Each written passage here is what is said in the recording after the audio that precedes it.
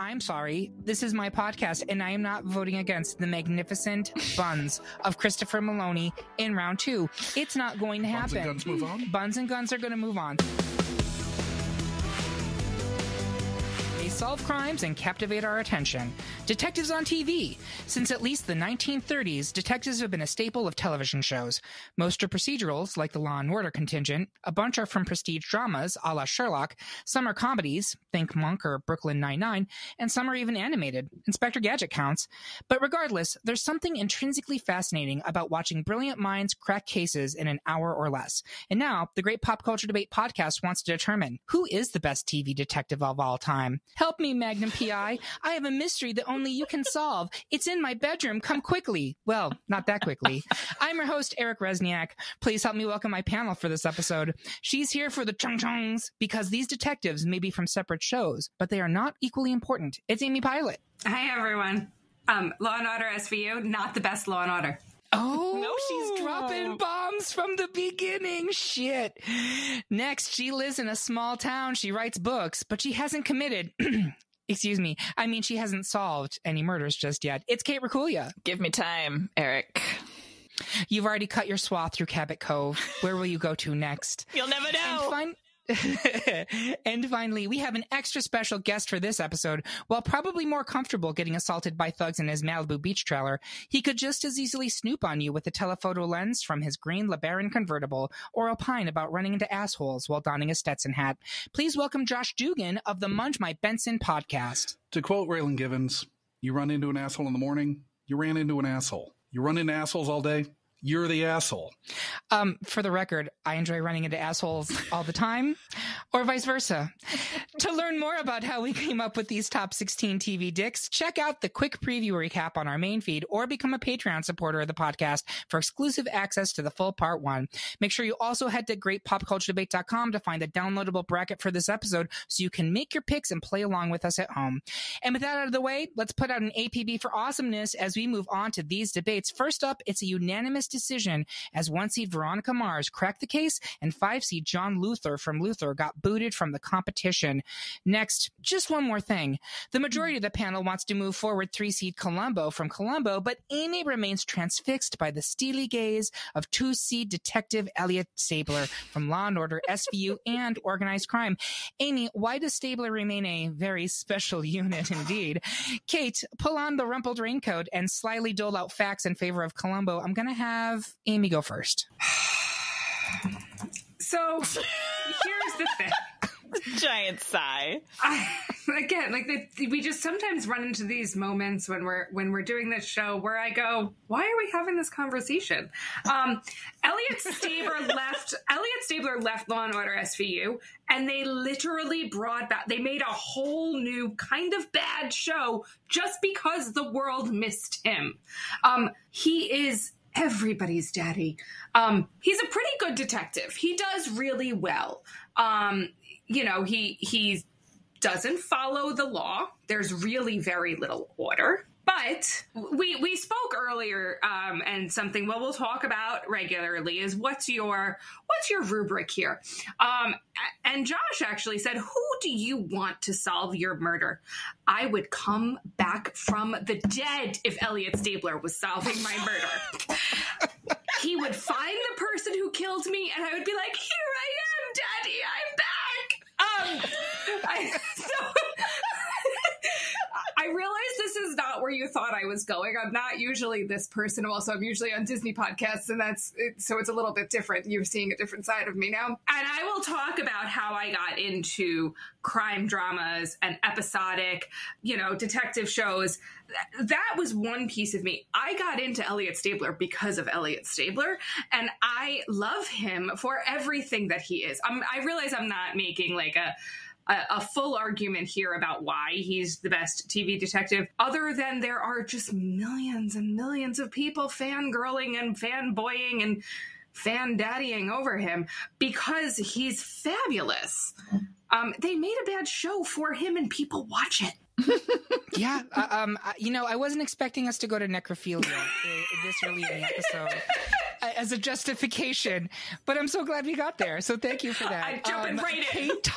Kate, talk to me about Columbo. Oh boy, Columbo. So Peter Falk as he is hard to beat in terms of like television detectives. His first appearance was in 1968, 1971. It was kind of a series of TV movies. He is a Los Angeles police detective. He shows up in his rumpled raincoat. Thank you. Trench coat. And his hair is kind of a mess, and he's smoking cigars, and he's like, what are you putting the thing? Walk me through this, because I don't understand. Like, what's going on? And now I sound like Natasha Lyonne, who is obviously... I was going to say, Natasha Lyonne is basically the female Columbo. She is the female Columbo, which is absolutely explicit in Poker Face, which is a goddamn delight.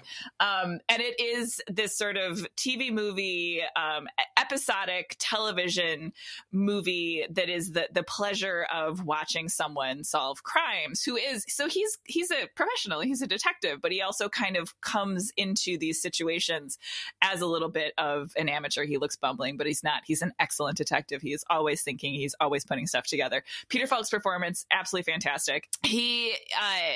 So part of my rubric was like, is he original for TV? Yes. Does he have a theme song? Not really. Is he a good detective? He's absolutely excellent. And the Kate special sauce, the pleasure of watching these shows, which I didn't realize the first time I started watching them, that the way a Columbo episode is structured, you are with the murderer at first, you know exactly who did it, you know exactly why they did it, and then the pleasure of the show is watching them go head to head with Columbo and watching him figure out how they did it. And I love him. It's a great argument. Josh, where are you on this one? I initially voted Columbo. I'm starting to feel conflicted. I mean, not just because I host a fucking SVU podcast, but I like watching Columbo, but I can't watch it a lot because every episode's, an hour 10 to an hour and a half. Yeah, they're movies. Yeah, they are. Stabler's a mess who we all love to watch solve crimes while knowing he'll never be able to outrun his problem, which is having a family. Every time he's on a case that hits too close to home, he's like near meltdown, but he's still going to solve the case. I think there's more character to Stabler than Columbo. Columbo's just... I think of Columbo and his personal struggles as, once man odyssey against Static Cling. That's really where I think it begins and ends there. But first of all, even if I did vote for Columbo, it's a tie and Stabler's a 2 seed, so he would advance. And I'm sorry, this is my podcast, and I am not voting against the magnificent buns of Christopher Maloney in round 2. It's not going to happen. Buns and guns are going to move on. So, Kate, I loved you did a wonderful job talking about Columbo. Thank you. You're all wrong, but anyway. Yes, that's fine. I appreciate that. Moving on, next, it's a unanimous decision as 1 seed Sherlock Holmes, the Benedict Cumberbatch version from Sherlock, deduced that 4 seed Mayor Sheehan from Mayor of Easttown was simply no contest. Next, it's prestige detective solving crimes with possibly supernatural overtones as 3 seed Agent Dale Cooper from Twin Peaks and 7 seed Rust Cole from True Detective are up at bat. I will exit the red room and speak on Dale Cooper while Kate gets on the case for Rust Cole. I will say this about Dale Cooper. Twin Peaks changed TV in a lot of ways. We didn't have anything like Twin Peaks before it came out. And I think Dale Cooper was the through line for everybody, right? He's someone completely new to this bizarre town in the Pacific Northwest. And he's a very straight by the book dude. And he is peeling back this absolute wackadoo case. And I tried from my rubric to try to figure out, are they good detectives? More often than not, it was very hard because most of these are procedurals and they always find the bad guy by the end of it regardless. Dale Cooper is a very good detective who is chasing leads that are effing wild, like things that you would never think to look at, right? And he is on it. So I do think that is remarkable. I think he's great. I will make the argument here, and I'm excited for people to tell me that I'm an ignorant slut. But it's interesting to me that only Rust Cole from True Detective got nominated for this bracket out of all of the detectives.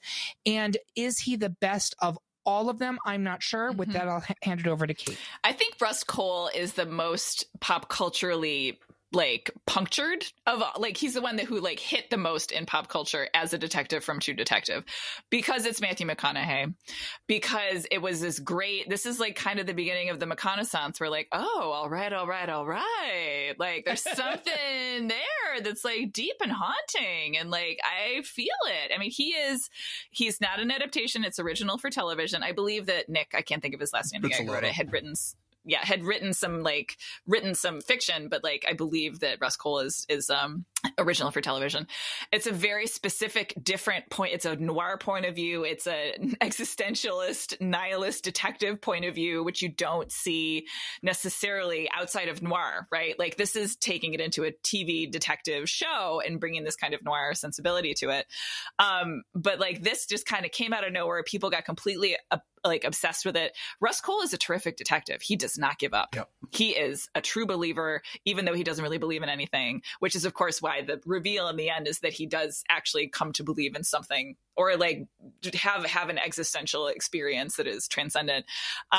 Dale Cooper is kind of the anti-Russ Cole. Dale looks into the abyss and is like, I'm going to have some pie. Like he's just this like bulletproof kind of, I don't want to say he's like a cockeyed optimist, because like he sees some dark shit, but he just sort of keeps persevering. And I think what allows him to be a great detective in this wild situation that has no concrete solution and is actually about evil and its unknowable wildness, right? Like the way that Dale uses chance, and there's that episode where he sets up they're like throwing knives or something at something. He's like, we're going to try this experiment to like figure out what our leads are. And like, that's David Lynch, A of all, right? Like, and his creative process, but that's also the way that Dale Cooper is unlike any detective on TV before or since, with the possible exception of the existential detectives on Bored to Death, which I have not seen, but I hear is great. Okay, great. Where are you on this one, Josh? Sorry. I'm on Dale Cooper too. I didn't mention. I argued for Rust, but I'm on Team Dale. I'm Josh, where are you? Team Rust. I mean, he won't let that case die for 17 years? It's somewhere in that ballpark. I think it's 17 years, but that's just off the top of my head. I just think it's Rust. I mean, I like Dale Cooper. Okay. Don't see the doggedness in Dale Cooper that I see in Russ Cole. Okay. Did you watch The Return? I haven't watched The Return yet. I can't make myself do it. Amy, where are you? I don't have a super, super strong opinion here, but I love Matthew McConaughey, and Matthew McConaughey might have a little bit of Elliot Stabler kind of going for him here, so... Sure, some of that energy. So Dale Cooper is a 3 seed, Russ Cole is a 7 seed. I will say this, Kate, you made an interesting point, and I don't know if this is fair, but I'm going to take it, that ultimately Dale Cooper is not a super successful detective because he can't solve the wildness of evil, can't right? Be solved. And nobody can. Yep. Right? Like, but he doesn't and stop. That's fair. He doesn't stop. But there is something I find fulfilling and compelling as a viewer, that Rust also went 17 years chasing this case, and he did finally get resolution. Don't be mad at me, Kate, but I think I'm going to give it to Rust as well. It's all right. It's cool. Me and Dale and Dougie. And Columbo, you're going to have a great... We're going to have an amazing time. We're just going to go to the old detective's home. Kate, you did a really good job. You did a really good job arguing for something that you weren't planning on voting for. So I mean, it's really your own fault. Is awesome. Pie for everyone.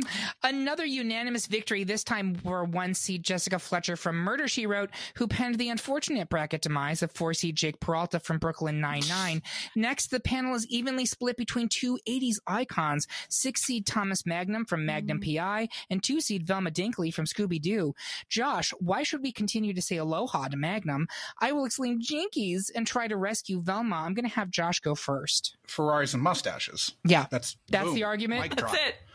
It is interesting to me that of all the 8, like none of the Miami Vice guys got put onto this list. That was another. Yep. They're not Thomas Magnum. That's right. And so for my rubric, I will say, first, let's discuss the fashion. They are both icons. Magnum PI made it cool for men to wear barely buttoned Hawaiian shirts and short shorts, an aesthetic I literally wear to this very day. That is not an exaggeration. While Velma was giving us an autumnal fantasy with a baggy sweatshirt, pleated miniskirt, and knee socks. Hello, it's fashion. Look it up. They're tied. They're tied in that respect for me. Velma was literally the only member of Mystery Incorporated to bring anything of substance to the table. It's true. She was smart. It's true. She was tenacious. She's the one who figured it all out before anybody else, and then she wouldn't say anything until like the last 2 seconds of the episode. She carries a lot of dead weight. Velma, she does carry, like, come on. I love Daphne. She's pretty, but what else is she bringing to the table? Nothing. I mean, ascots, sure, Ascots. Fred, but I don't get it. And I also have to say that Velma is kind of, she's pushing boundaries, right? So she is a canonically bisexual icon, and that happened long before the much reviled Minnie Kaling Velma series that released earlier this year. James Gunn intended for her to be romantically interested in Daphne in the early 2000s live action films, and in the Mystery Incorporated cartoon, it was also intended for her to be bi. I'm not sure why people lost their minds when Velma came out, but of course they did. Does that make her a great detective? I don't know, but she is different from anybody else on this list. That being said, and this is literally the truth, Magnum PI is one of the definitive sexual awakenings of my life. I have literally in my living room hanging all of my 80s crushes, an illustration of them playing strip poker. Magnum PI is on it. That is the truth. I can put a photo of it up on social media. I'm very swayable on this. Amy, where are you? I'd have to give it to Magnum here just because of the mustache. I also need to make it very clear that we're talking about the OG Tom Selleck Magnum PI and not the update. Yes. Nothing against it. I'm sure it's lovely, but we're talking about Magnum PI from the 1980s. Where are you, Kate? I am going to give it to Magnum PI because it was such its influence on television, I think was different than the influence that like Scooby-Doo, I think, influenced like kids and stoner culture. Sure. Yeah. And stoner culture. Yeah. And just like culture in general. But I feel like Magnum PI influenced what was on our televisions. Yeah. I'm not mad about it. So I believe that is the votes for Magnum. So he will advance into next round. And for that, I have to say my glasses. I can't see without my glasses. That's the thing, right? Like she was the only one doing any detecting, but you could just like kneecap her if you took off her glasses. Like just talk about a fatal flaw. God bless her. Next, it's an SVU SmackDown as 4-seed John Munch is currently poised to advance over 1-seed Olivia Benson. My God. Kate, play good cop to ensure that Munch advances to the Elite Eight. I'll play bad cop and read you your Miranda rights, I mean, in favor of Olivia Benson. I'm going to have Kate go first here. This is an impossible thing. As we discussed in the beginning first episode, I come from the standpoint that there is entirely too much Law and Order on this bracket. But Olivia Benson, buckle up, kids. Here we go. But Olivia Benson is one of the ones that I would have put on a detective bracket regardless, along with Lenny Briscoe. We'll get to him. But Munch, again, as we discussed, like Richard Belzer's, what's his first name? John. Richard Belzer. John Munch. John Munch is a really unique television detective, and that his character has showed up in 10 different television shows as this detective and sort of Dick Wolf spinoffs and procedurals and crime dramas, etc., but also on 30 Rock and on what was the other one that was like Arrested Development as this character, right? Like, so that's he is a linchpin in television and a detective. That's my argument for him. Yeah, I can see it. So now I'm going to tell you why you're all wrong. Olivia Benson is the longest running primetime live action character of all time. Josh is shaking his head. Is that not accurate? No, it is. I'm just disagreeing with you. Okay, that's fine. Disagreeing with the facts. I mean, it's America 2023. Everything's up for grabs. Mariska Hargitay has played her since September 1999. Damn! That is remarkable. And she has appeared in 538 episodes of SVU and 559 in Law and Order overall. That is astounding. One of the characters she beat out for that superlative is one John Munch, who had appeared as a regular in 7 seasons of Homicide: Life on the Street and then 15 on SVU, but Olivia is now 2 years up on him for that respect. Benson has moved up through the ranks of the NYPD from detective to sergeant to lieutenant and now is a captain. I can't think of another character in any long-form fiction where you've legitimately followed their career like that. I actually genuinely find it impressive. She's also notable for her approach to the victims of the crimes. She was intended to be their voices, to give viewers insight into what they went through, but still had the agency to get justice. And I think she's been remarkably successful in that, especially because Olivia herself is a victim in her personal life, a daughter by rape, emotionally and physically abused by her mother. My final selling point, international music superstar, trademark, Taylor Swift, named her cat Olivia Benson. I rest my case. Amy, where are you? Munch. You know what Olivia Benson might have some cats named after her, but when you look up Detective Munch, is there also a Muppet? Because Detective Munch actually has a Muppet version of him on Sesame Street. He is the overall ultimate detective. Yep. I see a lot of agreement from Josh. The John Munch Muppet is so pure. Does it eat cookies? Okay. That is helping your case. Josh, talk to me about you, because I feel like you've got to have some conflicting thoughts on Olivia Benson, as she's the other namesake. Actually, this is your podcast. Welcome to your life, Josh. This is your podcast at war. Yeah, literally, Munch My Benson. I think it's too hard to undo the last 8 years of Olivia Benson, the character. It's really hard to watch Olivia Benson do anything post season 17 or so. It's just, this is way too close to home for me because I have to, sit through season 19 episodes randomly. And there are so many really bad ones and bad ones where she's doing bad work. And Munch wasn't around for the bad old days. Or the bad new days, rather. I mean, part of the problem is they just needed to give Olivia storylines, but they're almost always bad.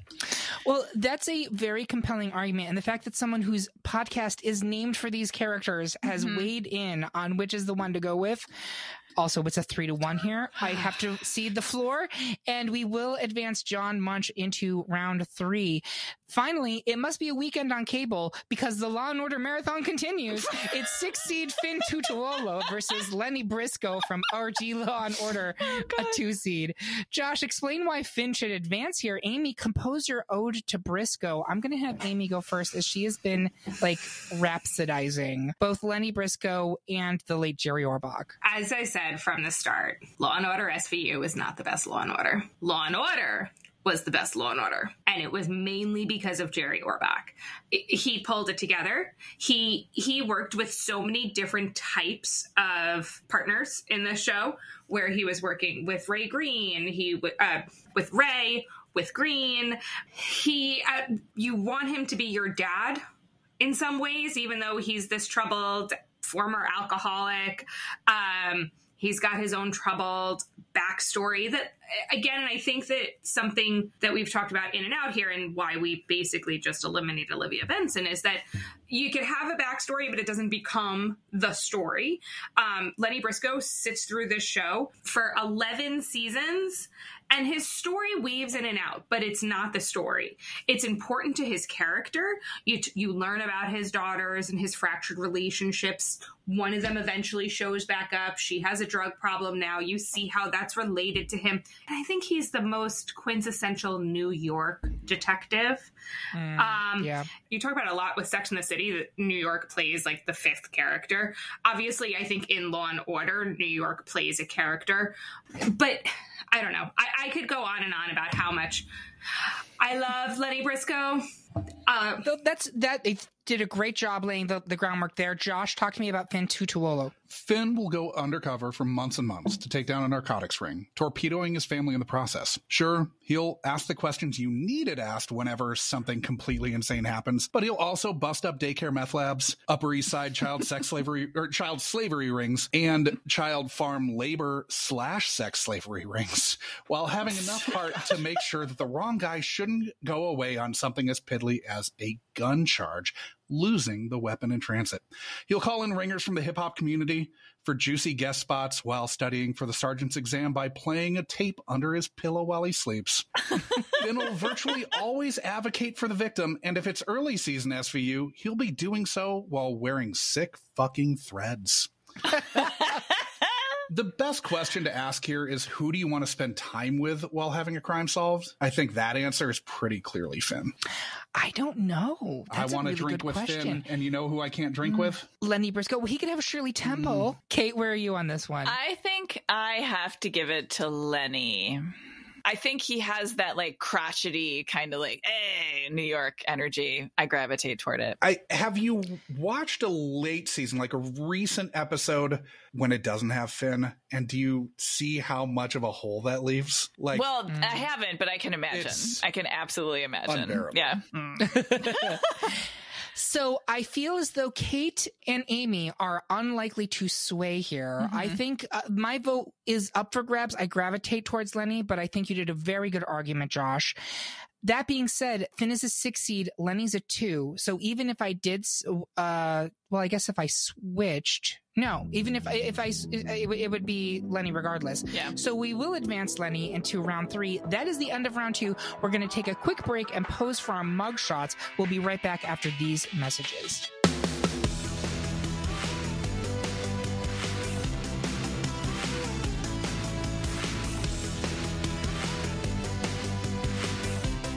Hey, squirrel friends! Curtis here from the Great Pop Culture Debate. We hope you're enjoying this episode of the podcast. But did you know, much like RuPaul's Drag Race, if you're not a Patreon supporter, honey, you're only getting half the story. Our patrons at the $5 level gain access to exclusive content for each episode, where the debaters go from the top 32 competitors down to the Sweet 16. It's like a whole bonus episode for each topic.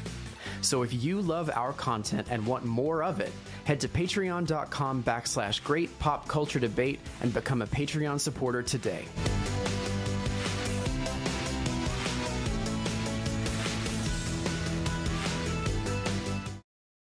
And we are back for round 3 of our best TV detective debates. Before we get into the Elite 8, I want our panelists to share their social media so people can use you as alibis when they inevitably commit murders. And also let us know what else you're working on. Amy, how can people find you? If you'd like to see some cute kids, an occasional dog, and my political views, you can find me over on Instagram, Amy Pilott. That's 2 T's, like an airplane pilot with an extra T, on Instagram. Occasionally I'm on the Twitter, but, I think we're all leaving that space. So that's Amy SP83. And where I'm really at is on the Peloton, Amy Spins 83. Kate, where can people find you? And what else are you working on? I mean, technically, I'm also on the Cursed Bird at Kate Racculia, but not really, and not for much longer. But if you want to see pictures of my adorable cat, Gomez and Ramona, I am on Instagram at Gomez Rack. And I am a writer of books, and my books are sort of quasi-mysteries. So my second book, Bellwether Rhapsody, is a cross between Glee and The Shining, and there's a little bit of like existential detecting. And my third book, Tuesday Mooney Talks to Ghost, is a little more of like an Indiana Jones treasure hunty thing, but there is like mystery elements to them. And there are always dead bodies. There are always dead bodies. So just like in her real life. It's yes, true. So yes, feel free. Buy them from your favorite indie bookseller. Yeah. Josh, talk to us about where people can find you and a little bit about your podcast. Well, I am on Twitter and Blue Sky as Old Man Duggan, Old Man, and then Duggan. I co-host a podcast about Law and Order SVU, which is apparently heavily featured in this episode of yes, great podcast debate, or great pop culture. Jesus Christ, great pop culture debate. So it's a ribald podcast that you wouldn't listen to on speaker at work. Thank you again for being a guest this week. And as for me, you can find me at Eric Rezsnyak. That's ERICREZ as in zebra, S as in snake, N as in Nancy, YAK on Twitter and Insta, or just message at Great Pop Culture Debate on Insta/Threads. I don't know what the hell we're doing there, but we're there. Or at GPCD on Mastodon, where we've actually been doing quite a bit. So with that being said, let's move on to round 3 before the commissioner fires us. Is this because I'm gay? So we're just going to go around the horn. The first matchup. This is a Law and Order episode, folks. The first matchup. It's 1 seed Veronica Mars versus 2 seed Elliot Stabler. I'm going to start at the top of the order with Amy. Where are you on this one? I'm probably not going to win. I'm just going to profess my love to Elliot Stabler, and I'm still going that way. Josh. V-Mars. Kate? I have to go Veronica Mars, but I also have to state for the record that all of these matchups are just like incredible two-handers waiting to happen. Like, oh, yeah. I would watch the special, our producers making a face about what a two-hander is. Yeah, I was going to say, Chris Maloney, I'm ready to give you a two-hander whenever you're available. I took that two-hander. Absolutely, yeah. That being said, I think I will give it to Veronica. Crossover episodes. You can say your version. I'm sticking with mine. I'm going to give it to Veronica Mars here. I think she's a better detective, and she had a more interesting impact on television. She's the only teenager, I believe, left on our list. She's got a lot of gumption, you know? I'm going against my own rubric here. A big part of that is which of these I'd like to bang. And listen, Kristen Bell's a gorgeous woman, but it's Tabor. So we will be advancing Veronica Mars into the final four. Next, it's one seed Sherlock Holmes versus our Cinderella story of the bracket, Rust Cole from True Detective Season 1. You're thinking about the two-hander, aren't you? Always. I'm going to start with Kate. Are you Sherlock or are you Rust? And we haven't talked about Sherlock at all. So, yeah, I guess I'll sort of talk a little bit my feelings about Sherlock. The first, couple series of that were brilliant and so fun. Benedict Cumberbatch is an excellent Sherlock. And the Stephen Moffat sort of wheels within wheels, look at how clever I am, is really, really a good fit for the Sherlock story. It loses its way, diminishing returns after he jumps off the roof of the hospital. No spoilers. Yep. But for a couple seasons, it's really fucking brilliant. I've been swearing a lot on this podcast. I don't know what that's about. It's fine.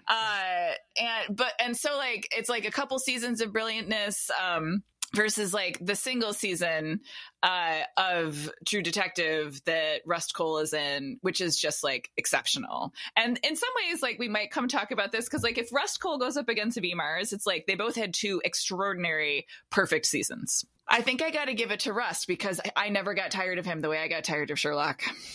Okay, interesting. Mm-hmm. Josh, where are you on this one? I think I still have to stick with Sherlock.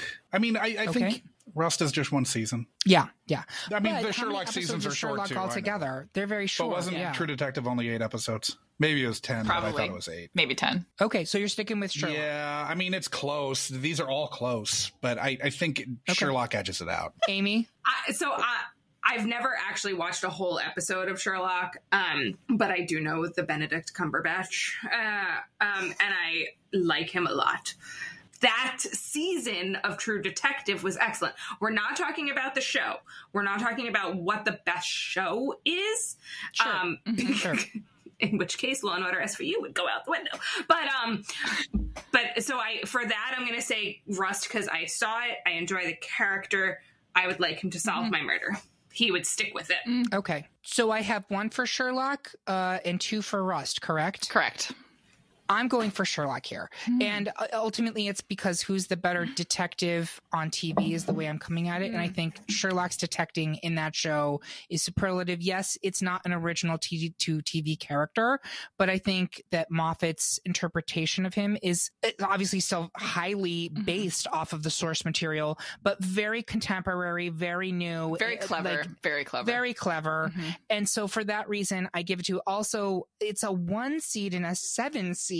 So I have to honor that I think Russ has had a great run, but I think it's time to move him out. All right. Sherlock Holmes advances to the final 4. Next, Jessica Fletcher, a number 1 seed. We haven't talked about her at all.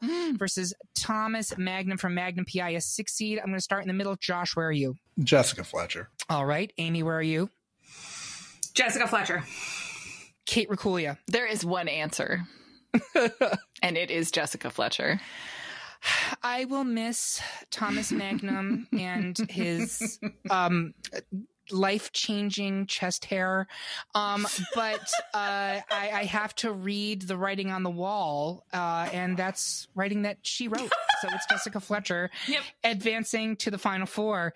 And finally, in a matchup that is sure to break poor Amy Pilott in twain, it's John Munch versus Lenny Briscoe. Munch is a 4 seed, Briscoe's a 2. I'm going to start with Kate. Where are you? I'm a Chaos Demon. I'm going to give it to Munch because of the sheer wild wonderfulness of him being in so many shows as one character.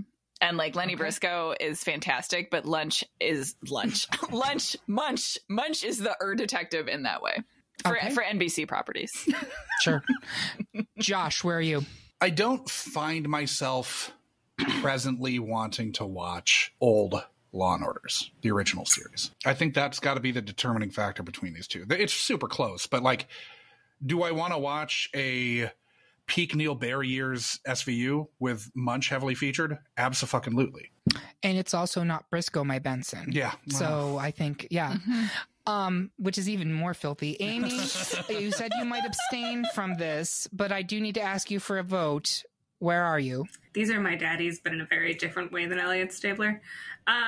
Yeah. He's your zaddy? He is my yes.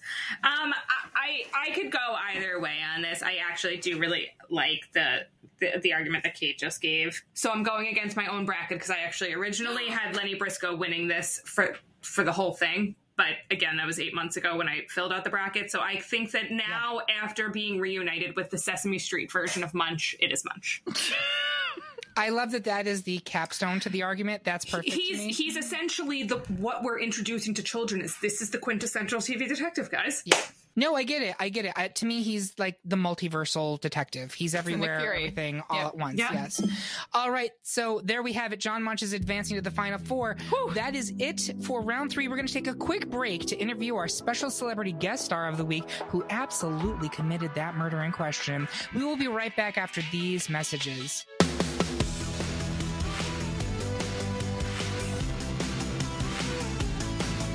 And we are back with the final 4 of our best TV detective debate. At this point in the show, I always like to take a step back and see if the final 4 matches up with where I thought we would go.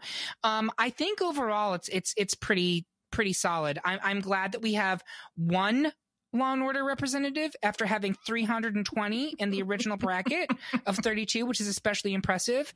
But I think you've got a nice kind of diversity in terms of eras of show, of types of show. You've got prestige, you've got teen, you've got classic kind of murder of the week, you've got the Law and Order franchise. I think it's a really good final 4, and we're going to jump right into it. First up, it's Veronica Mars versus Sherlock Holmes, and these are both 1 seeds. I'm going to start with our special guest, Josh. Which one are you going with? Veronica Mars. For all intents and purposes, Veronica Mars is taking down murderers, sometimes mass murderers, while not even being able to drink legally, all while working side cases on a weekly basis. She does this all surreptitiously, having to hide most of her investigations from her loving father, a very capable, wrongly disgraced former sheriff. Virtually every person she's investigating is bigger than her and could very quickly fuck her up. Yet she virtually never gets bested. She does this all with just a best friend with access to the school's records, a bud who's a teen hacker, an on-again, off-again love interest with a massive self-destructive streak, but who'll throw down with anyone if she's in trouble, and a pit bull named Backup. She bolsters her slipshod support network with an ability to outsmart just about anyone, even if that means getting a little sketchy on the way. And whatever you do, don't fucking cross Veronica Mars. She will not forget, and you will get your comeuppance. We live for pettiness on this podcast. Signature color. That's right. We love it. Amy, where are you on this one? Veronica Mars. Kate. I have a shirt that says always take backup. So, Aww. Yes. Veronica Mars. And that's something, because she's a cat person. So I am. Yeah. I am. I will make it a clean sweep. As much as I said Sherlock Holmes was great in the previous round, and I do believe that he's great, Veronica Mars is an original for TV creation. Yes. And therefore, to me, is going to trump Sherlock in this respect. And she also ticks basically every other box that I have. So Veronica Mars is into the final 2. Next, it's Jessica Fletcher, a 1 seed, versus John Munch, a 4 seed. Ooh. I'm going to start with, well, Kate, you haven't talked about Jessica Fletcher at all yet, and I know you're dying to. I am. Ha! But not Murder. She wrote. Yep. So Jessica Fletcher is am I using this word correctly? The apotheosis, the zenith. She is the greatest television detective. She is an amateur. She is proof of concept. What if Miss Marple was Agatha Christie and was writing those books, but was an incredibly intelligent, someone's the highest point in the development of something, apotheosis. Thank you, producer Curtis. Yes, I used that word correctly. Go me. That comes from growing up watching a shit ton of Murder, She Wrote. So the worldview. So Murder, She Wrote was developed by the same people who developed Columbo. And I think a lot of what they did with Columbo, they refined in Murder, She Wrote, where she's an amateur. She's different. It's just an hour. There are tons of guest stars. My God, watching the show, it's like 1,000, hey, it's that guys. And she solves a murder in the full, 45 minutes, whatever, with commercials. She solves it with tenacity, with observational acuity, with compassion. She's extremely compassionate.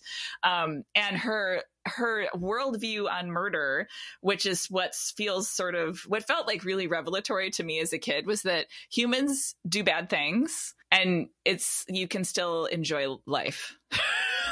Right, which is why people keep coming back to the cozy murder mystery, right? Like, she's the anti-Rust Cole. She is, I don't even know if I would say she's an optimist. She's just sort of like, well, we'll just carry on. She's a good Yankee stock that's like, well, you murdered your best friend with poison because you found out she was sleeping with your husband, but I still have friends. The shows are, they do kind of get diminishing returns after a while. Angela Lansbury, as the force behind the show, like, worked like a beast for years. Angela Lansbury would advocate for older actors to be in episodes of Murder, She Wrote to help them with residuals and help make sure they could continue to keep their side cards and get their insurance and all this stuff. I love that. Right. Just like the whole enterprise of it is so, like, beyond the detective stuff of it, like, just like good, compassionate, like, being a person making media, right? That's in the background, but she's a terrific detective, and the theme song is iconic. Mm-hmm. It occurred to me, Amy, as I throw it to you for a vote, that we missed an opportunity to have a Mrs. Potts versus Lumiere in the Final Four matchup. Yes. And I'm sure Amy is over here fuming right now, but Amy, it's Mrs. Potts versus the Munch Monster from Sesame Street. Kate, you were going to say one last There was another thing I was going to say. We do, by choosing Jessica Fletcher in Murder, She Wrote, get backdoor Jerry Orbach and Magnum P.I. because there is a crossover between Magnum P.I. and Murder, She Wrote, and Jerry Orbach showed up on a backdoor pilot that never went anywhere as a Boston private detective named Harry McGraw on Murder, She Wrote. So, Kate, we're talking about the ecosystem. You are going to pitch backdoor Magnum P.I. across my plate after everything we've been going through this episode. Jerry Orbach and Magnum P.I. I'll pass on Jerry, but Magnum will have words. Amy, where are you between Munch and Jessica Fletcher? Hold on. I'm going to find out if Angela Lansbury was on Sesame Street. I'm sure she was. But she was. But Munch has his own character. Like Olivia, Mariska Hargitay has also been on Sesame Street, but like as Mariska Hargitay. Mm-hmm. I'm sure many of these people have. Richard Belzer got a Muppet. I understand that I will probably not win this battle, and I understand we're probably going to say goodbye to Law and Order now. With that said, I still do love John Munch, and I, to Josh's point, could go back at any day and put on an episode of Prime Munch talking to the people with the tinfoil hat, which was one of my favorite episodes, and I could watch that over and over again because he was truly brilliant in all forms of him showing up as Detective Munch across the detective world. So you're going. I'm going to stick with Munch, and I understand I'm probably going to lose. Josh, where are you on this one? Munch. So that's 2 for Munch, and I'm the deciding vote here because in a tie, Fletcher wins. She's a 1 seed. Munch is a 4 seed. I think Munch's votes were diluted because there were so many Law and Order people on this bracket. I absolutely think that was going on. However, when I was initially putting together this bracket and immediately was thought, like, what are the ones that come to my mind? Jessica Fletcher was easily the first one. Like, immediately to my mind. She still has pop culture penetration, the gifts. Kate, are you trying? I'm not, actually. We started this episode with talking about necrophilia, and you keep going there. I brought the necrophilia to the table. Yeah, I know. Thank you, Jamie, for that. Sorry. No, but in all seriousness, It is like you were saying that Law and Order, Munch was kind of your introduction to detectives. Murder, She Wrote was for me, for sure. I remember it being on when I was a kid, watching it. My dad was cutting my toenails, right? Like it's been on, it was on forever. And I think she ticks my boxes. She's an incredible detective and she's iconically TV. Mm-hmm. I also am the fan of the theory. Like, how many people did she solve their murders? How many hundreds of people? Hundreds, right? Hundreds. And how likely is it she killed most of them? Because it's pretty likely. Who is involved in that many murder cases? And at no point does someone be like, "Can we have a conversation, like just between us in private? Like, what is happening with this?" The woman? Murder rate in Cabot Cove. I was just gonna crazy, crazy. Don't go there. No, just stay away from Maine entirely. Well, yeah. But I think for me that like I go to Jessica Fletcher as my go-to one. I realize that my Law and Order colleagues here are probably furious with me right now, but Jessica is the one that I think of as the better detective. I mean, Josh, you'd made the argument, I think at one point, that like Munch very rarely drives the actual detective work in an episode, correct? Well, in an episode of SVU. As for you, yes. But to me, Jessica Fletcher's where I go to when I think of TV detectives. I'm sorry. So please forgive me, Amy and Josh. That's a tie, and a 1 seed would go to the final 2, which gives us a final 2 of Veronica Mars versus Jessica Fletcher. 2 women. Didn't see that coming. Woo! And I love this. Sisters are doing it for themselves. I'm going to start with our special guest. Who you pick here? Veronica Mars. Veronica Mars. Amy Pilott. Jessica Fletcher. Kate, I have a feeling. Yes, although I love Veronica Mars, they both have banging theme songs. Veronica Mars had one perfect season. Jessica Fletcher shaped culture for years and continues to shape it and touch it. Yeah, it's Jessica Fletcher. I just am sitting here in my mind and I see the meme of her hungrily eating the popcorn. Yes. That's the Patrick McGowan episode. Yes. So with that being said, I'm giving it to Jessica Fletcher. I'm very sorry, Josh. You've been a great sport. Thank you for coming.